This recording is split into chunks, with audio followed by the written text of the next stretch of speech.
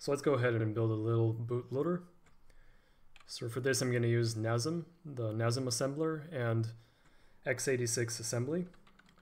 So let's go ahead and start with the bits command. And this is 16 because we are running in real mode, so everything is going to be 16-bit. Afterwards I'm going to use the org command, and I'm going to write 7C00 here because when the BIOS goes ahead and loads your code, it loads it at this address in memory. So everything here needs to be relative to this address, so this way I'm telling NASM to work like that. And afterwards I'm going to start writing the actual code. So I'm going to head and move 0 to the SI register. I'm going to use this as a counter to print the characters. And then I'm going to open up a label, which is going to be my loop. And I'm going to go ahead and print each character. So for this I'm going to use one of the int10 interrupts. It's going to be the video services. I have the interrupt I want to use right over here. It's the actual service. It's going to be the service that prints characters on the screen. So for this I'm going to set AH to 0E.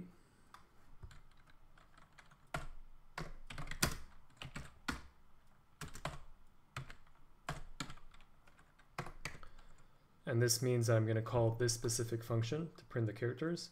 And then I'm going to put in AL, the actual character to write. So first of all, let's define the string. So I'm going to just make this little string here. And just going to say hello world. You can put 0 here. And now I can actually use this pointer and move it inside AL, specific character.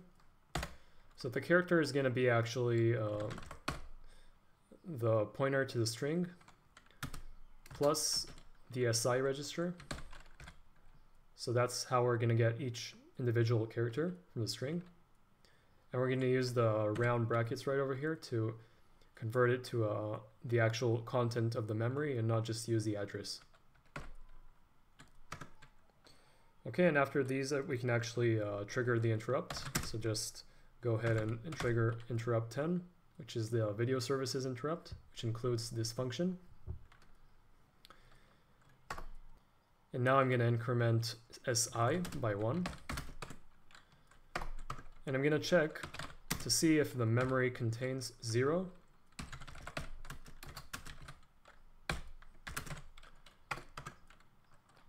And if it doesn't contain 0, I'm just going to go ahead and jump back to print and print the next character. So this is basically going to end when we're reaching 0. So this code needs to fit inside a 512 bytes sector. So because of that, we need to use some fillers right over here. So I'm going to fill the whole section with zeros, and I'm going to do this using the times command, which is a NASM command. And I'm going to do this for 510 minus, and then I'm going to take the current position of this line. I'm going to subtract it from the position of the start of this program. And what I'm going to do is I'm going to fill this with zeros. So what this line basically does is fills for the rest of the program with zeros, so this will fit inside the sector. Now, why is it 510 and not 512?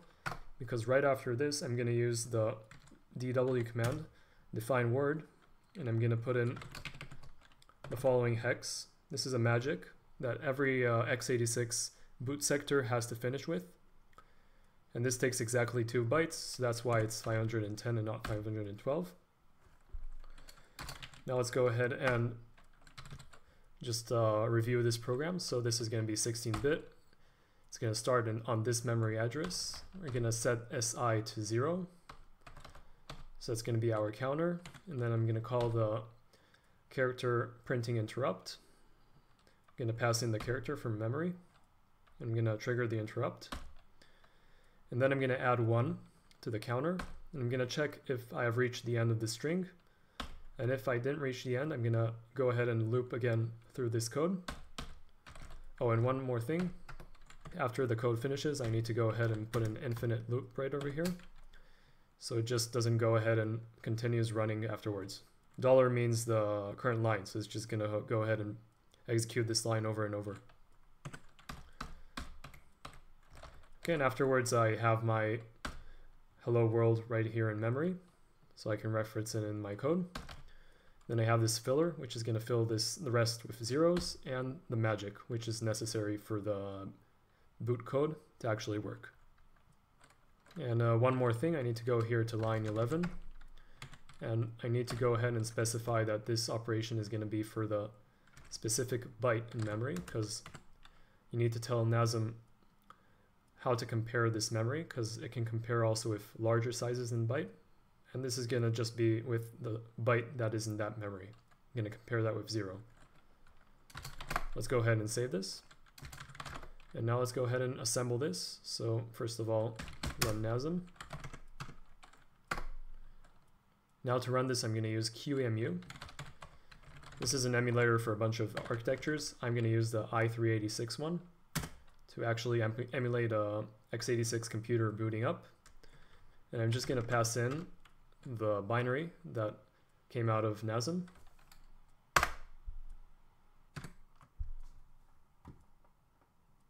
As you can see, the bootloader is successfully running and printing a hello world on the console.